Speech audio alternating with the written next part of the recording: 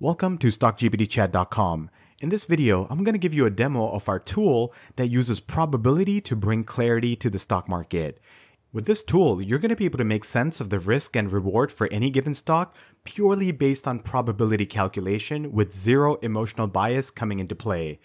Our approach with this tool was to look at historical data to explore the likelihood of future price movements across different timelines. For example, how a stock is likely to perform in a day, a week, a month, and a year later.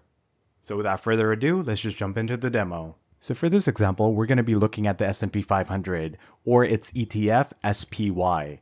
The data for SPY goes back 31 years. We start analyzing SPY on January 29th of 1993, and then we analyze it every single day up till the very latest when this video is being recorded, which is September 16th of 2024.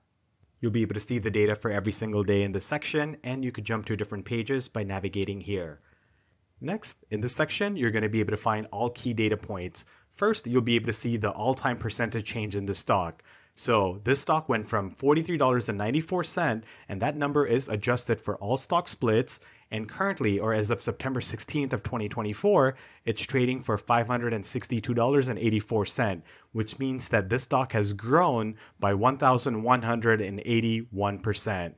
The number of total days this was analyzed, you could find that here, the largest drawdown this stock has observed, as well as the largest one-day percentage increase in the stock, as well as decrease. You'll be able to see the number of days it closed higher and lower. You'll see that number in percentages, as well as the average daily percentage gain on up days, as well as average daily percentage loss on its down days.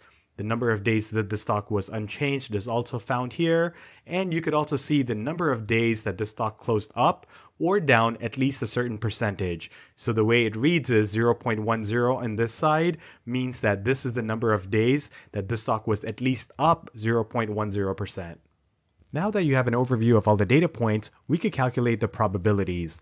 We did that by analyzing this stock's RSI as well as its drawdown over the entire 31 years of history.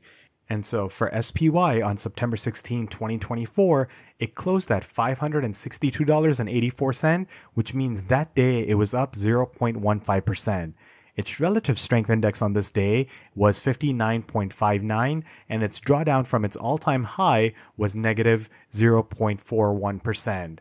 From this information, to be able to calculate probabilities, we have to find similar instances of this happening in the past. So over 31 years, we found 202 instances where similar price action as well as relative index has happened. And so from this, we calculated that 91 out of 202 times, which is 45.05% of the time, the SPY closed lower the next day with an average loss of 0.47%. 111 out of 202 times, or 54.95% of the time, the SPY closed higher the next day with an average gain of 0.42%. Now, looking at the next day probability, this may not look like much because it's 45 versus 55% for the upside. But when you look at this on a one-year timeline, so if you jump down to SPY for one-year probability, you start seeing a much different picture. So 159 out of 187 times, or 85.03% of the time, the SPY closed higher a year later with an average gain of 14.10, versus 28 out of 187 time, or 14.97% of the time, the SPY closed lower a year later. So this becomes very helpful in understanding your risk based on your different investment time horizon. You could look at the same data for a 7-day out probability as well as a 30-day out probability.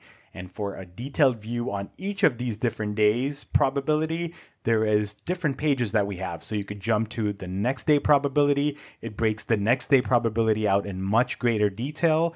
You could do the same thing for a 7-day probability look, a 30-day probability look, and a 1-year probability time horizon.